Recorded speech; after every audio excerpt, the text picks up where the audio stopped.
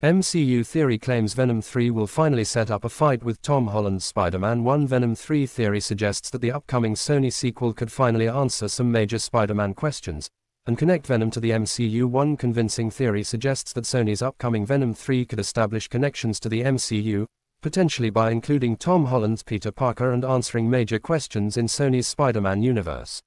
Prior to the release of 2018's Venom, Tom Hardy confirmed that he had signed on to portray Eddie Brock, the host of the alien symbiote Venom, in 3 projects, and Sony confirmed the development of Venom 3 in April 2022. SSU's Venom 3 is scheduled for release on November 8, 2024, and is expected to conclude the Venom trilogy, but could tell a very different story for the Lethal Protector.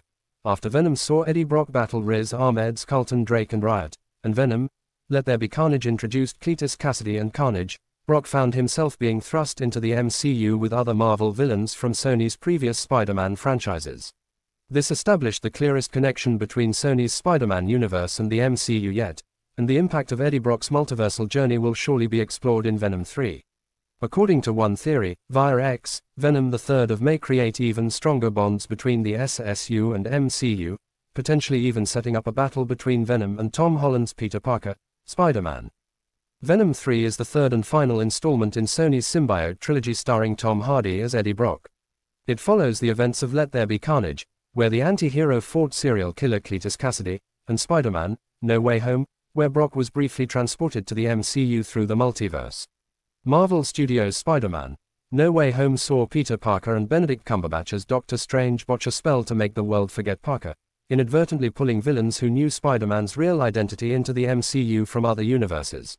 This included Willem Dafoe's Green Goblin, Alfred Molina's Dr. Octopus, Jamie Foxx's Electro, Rhys Ifans' Lizard and Thomas Hayden Church's Sandman, who were all eventually sent home after being cured by Holland, Tobey Maguire and Andrew Garfield's Spider-Men. However, Tom Hardy's Venom was also pulled into the MCU, proven by No Way Home's mid-credit scene, setting up an exciting story for Venom 3. One theory suggests that Venom 3 could see Eddie Brock being dragged between the 2 realities of the SSU and the MCU, perhaps because a piece of the Venom symbiote remained in the MCU at the end of Spider-Man, No Way Home. This could see Venom 3 bridging the gap between the 2 Marvel franchises, and could constitute an appearance by Tom Holland's Spider-Man, marking the Wall Crawler's debut in person in the SSU. In October 2021, Tom Holland revealed that he had been discussing Spider-Man's crossover into the SSU with producer Amy Pascal, which could occur in Venom 3. Eddie Brock's journey into the MCU was more confusing than the other Spider-Man-related villains, so Venom 3 could clear up these complexities. Doctor Strange's spell brought villains who knew Peter Parker was Spider-Man into the MCU, but there has been nothing to suggest that Venom knew Spider-Man's real identity, so it's unclear exactly why he was transported. The first time Venom learned of Peter Parker and Spider-Man was only after the journey to Earth 616, and this confusion was only continued in 2022's Morbius, after Michael Keaton's Vulture was transported into the SSU, so Venom 3 needs to do some explaining. Venom 3 can also answer how a piece of the Venom symbiote was able to remain in the MCU after Eddie Brock was sent back to the SSU, as surely the whole of the symbiote's being would have been sent back. If these questions are answered, it's very possible that a piece of Venom being stuck in the MCU could see Eddie Brock being pulled between realities, perhaps setting up yet another incursion for the MCU's Phase 6.